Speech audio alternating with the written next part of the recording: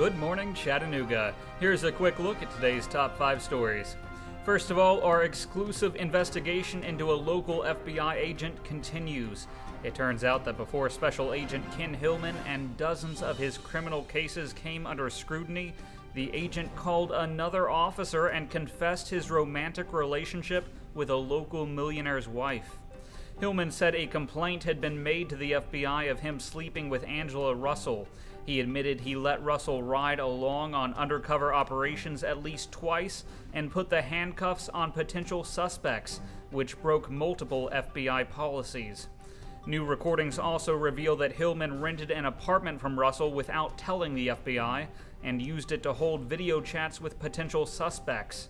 He told an officer that the FBI didn't allow the use of such off-site secret locations for interrogation. Also in crime news, Randall Reed has been found guilty in the 2011 murder of a 70-year-old East Ridge woman. A jury found that Reed walked into the home of Jane Stokes, bound her hands behind her back with zip ties, and then wrapped her head in cellophane, leaving her to die of suffocation. Within hours of the woman's death, ATM cameras captured photos of Reed using her debit card and PIN number to withdraw money from her account. He turned himself in after local media ran the photos, but Reed took the stand during his trial to say he didn't kill the woman. He now faces a life sentence in prison. Next up, a new bill in Georgia would lighten the penalty for teen sexting there. Right now, teens can face felony child pornography charges for sending each other nude photos, and a teen convicted of felony sexting would have to register as a sex offender. That would change under legislation sponsored by State Representative Jay Neal. The new law would make it a misdemeanor for someone at least 14 years old to send a sexually explicit photo to someone who's 18 or younger.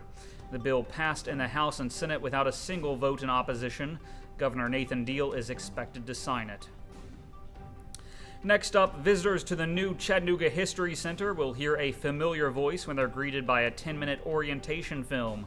Actor and Chattanooga native Samuel L. Jackson has provided narration for the film.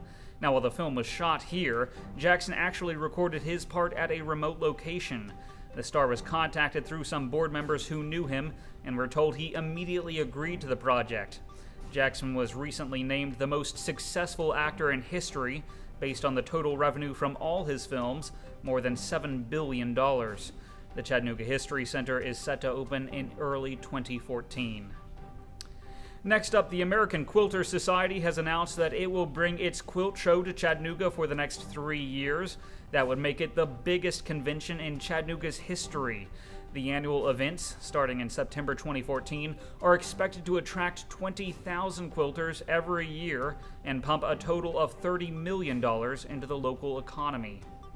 And finally, the most expensive home in the Chattanooga area is now up for grabs.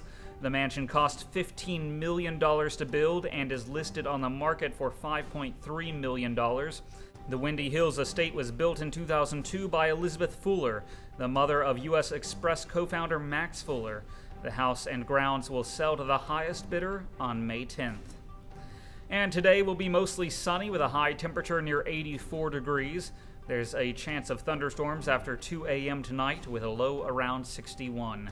I'm Harrison Keeley. For more on these stories and updates throughout the day, follow us on Facebook and visit timesfreepress.com.